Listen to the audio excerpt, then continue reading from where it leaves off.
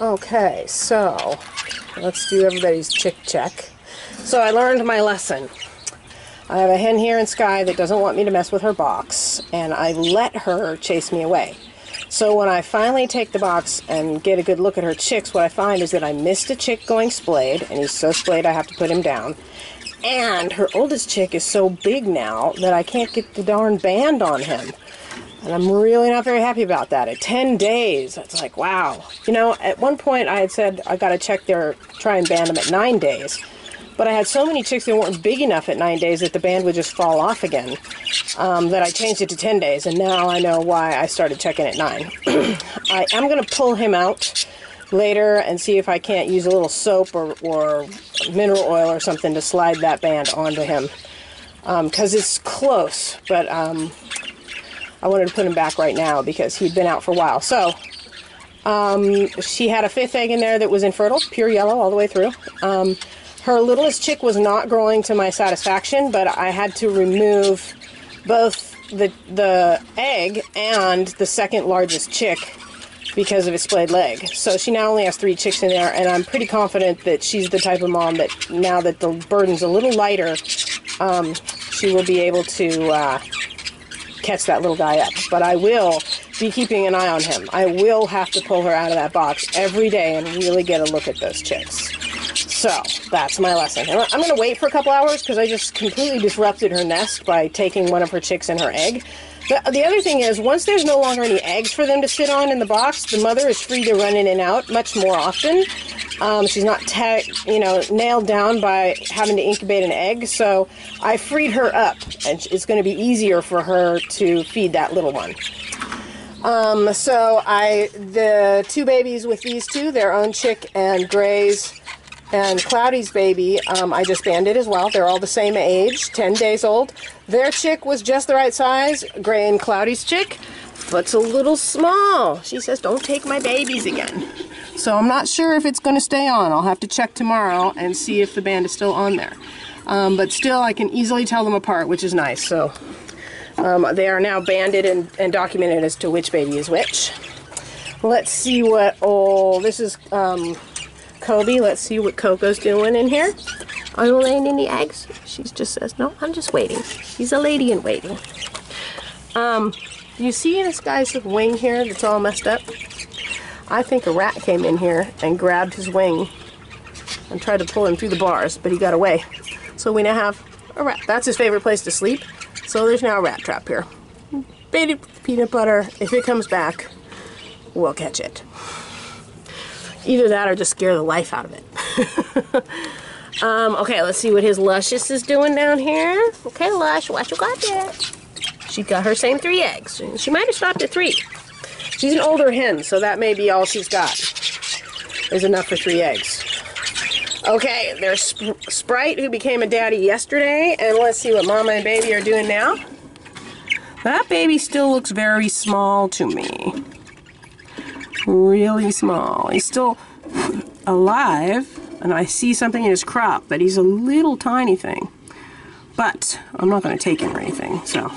She's done this before. She knows what she's doing, so I'm not afraid that she's not going to do it. She's spending a lot of time outside the box, so I did come and sit out here yesterday, and she does go in the box for quite a bit, too. She just comes out to watch me, I think.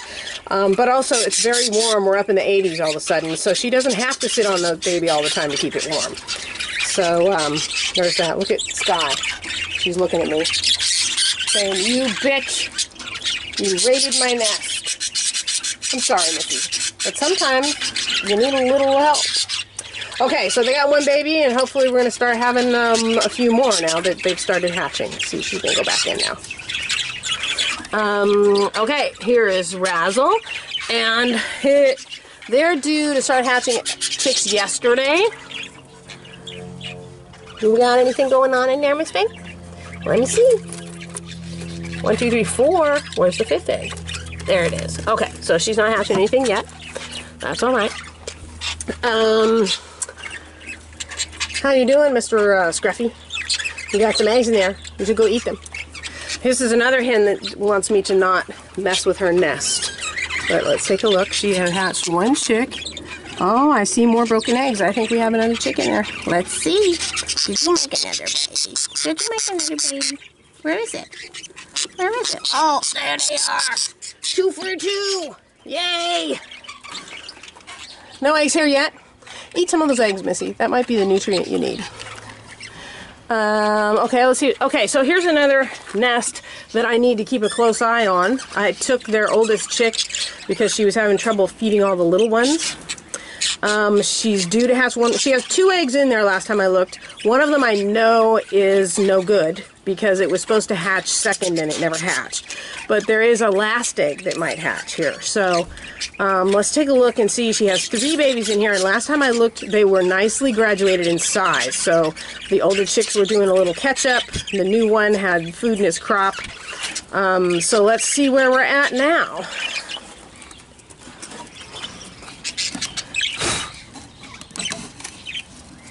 Oh, we're up to 4 now. Okay, I know this last egg. Oh, and there, look. Number 1 is the biggest. They're all graduated sizes. Okay, I like that. I'm going to check this egg. Oh, it looks kind of solid. I'll leave it for a few more days. But that should have been her last baby. So they look, they're growing. They seem to be growing apace. So I'm kind of okay with this. Why does that one little baby's egg stick out like that?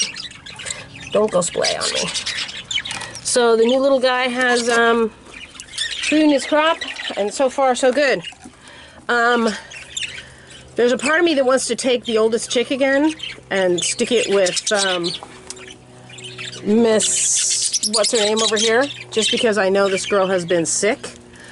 I'll have to think about it. I could do that tomorrow or the next day and still be within timeline. So what I've been doing, I mean, a lot of people take the youngest chick and move it to a different box, but one of the problems that you run into is that you get this wide age discrepancy. So like when I went to relieve her of having too many chicks, if I had taken the youngest one and put it with Matilda and Izod, it would have been way younger, and the age discrepancy there would have not worked. And also, by taking the biggest chick, I take the biggest burden because it's the one that's eating the most. So it kind of worked, and Matilda didn't have any trouble taking it. So and it also doesn't delay Matilda getting done raising her 2 chicks and getting back out in the big flight to get in condition to come back and try again. So, whereas if I gave her a chick that was 10 days younger than the one she had, it would delay her by another week and a half because she has to finish raising that last chick. So, if I take one of these 4 babies from her, which I probably will, it's going to be the oldest one because it's closest in age to Lacey's chick over here. So, okay, what else are we doing here? Keep teasing her. She's going to fall for you. Have faith. He's teasing her. He let her discourage him at first, and he stayed away from her. And now he's starting to, he dances back and forth and sidles up to her and pulls her feathers and then runs away. And he's like a little boy on the playground. But that's what it takes to get a girl's attention. So he's working it now. Here's Haverty. Let's see how his little guy is doing.